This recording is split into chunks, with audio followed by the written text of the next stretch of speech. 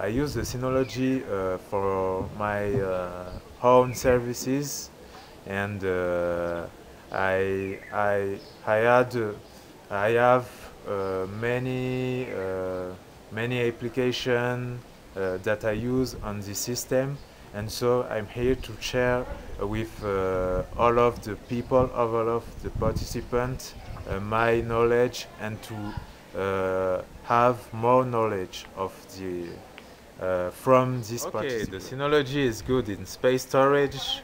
It's easy. It's an easy way to share folders and files to anybody from the network and from the internet. It helps you to listen the music easily, and it's useful. It's a useful backup system with data replicator application that you can find it on the Synology box here. This one, disk station Synology box. You see, this one is the Synology box. Then after I show you, are going to click it. Yeah? It asks you to put a username and password. Why?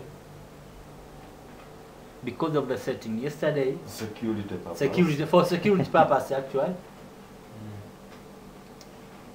Set by you, the administrator. Yeah. Is that set by you or it's default? I mean, yesterday we set this one. Previous, you can access directly, but right now we can access through through this authentication actually. So, for example, I'm going to use the account of admin account. I'm going to log in as the admin. To ask that one because it is connected through the DST. Then I'm going to put password here. Okay, let me check. Send. Then enter. Now I am inside that Synology box with great resources. Okay, so